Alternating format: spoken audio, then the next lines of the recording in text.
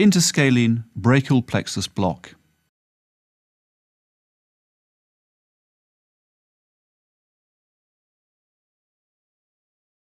The patient is placed in the supine position with the head rotated slightly away from the side of the block.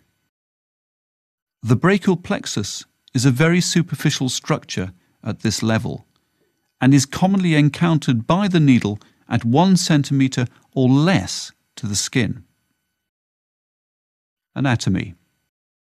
The trunks of the brachial plexus, scalenus medius muscle and scalenus anterior muscle, sternocleidomastoid muscle,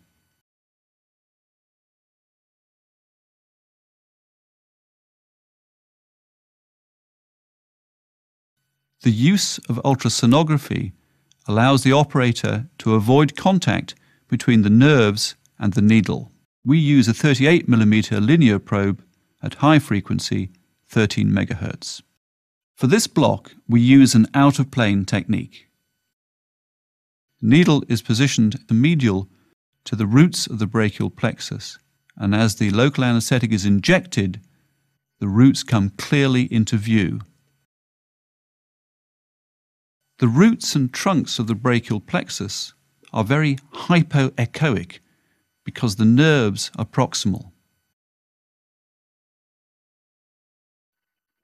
With regular performance of this block using ultrasound technology, it is readily possible to perform this block with volumes as small as 5 cc.